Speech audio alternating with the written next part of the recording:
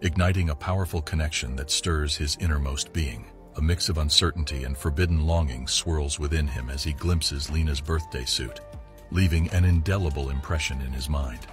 In the midst of this charged moment, Elliot approaches, masking his true intentions behind talk of the boat's condition. Doug assures Elliot that the boat's injuries are insignificant. At night, Doug is still playing Peeping Tom on Lena while she discreetly changes. But then suddenly, Elliot forcefully enters the room, and the couple fight, Lena's struggle made known. Doug has shaken himself. The next day, Elliot's encounter with a stringent waterfront guard piques Doug's curiosity. An exchange about possessions and appearances reveals Elliot's reliance on wealth and looks for his achievements. In a serendipitous turn, Elliot comes to Lena's rescue as she screams in distress. Taking charge, he dispatches a menacing spider and offers his mechanical skills to fix her car. Yet, a peculiar tension hangs in the air between them, hinting at an underlying unease. Lena confides in Elliot about a warning from Doug's friend, cautioning her about her husband's darker side.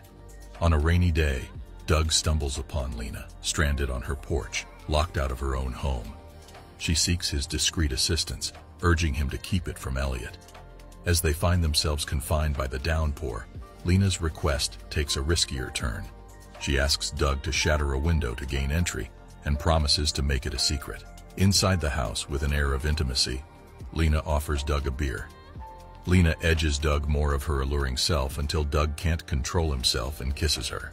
She apologizes for it, but Lena teases him more. They find themselves romancing and being intimate in the kitchen.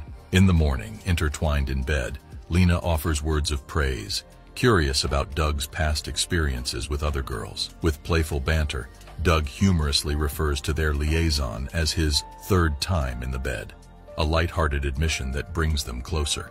Doug returns with all smiles. After swimming at the lake, his friend recorded his call with Doug of him moaning with Lena, and he thought Doug was just watching NSFW stuff.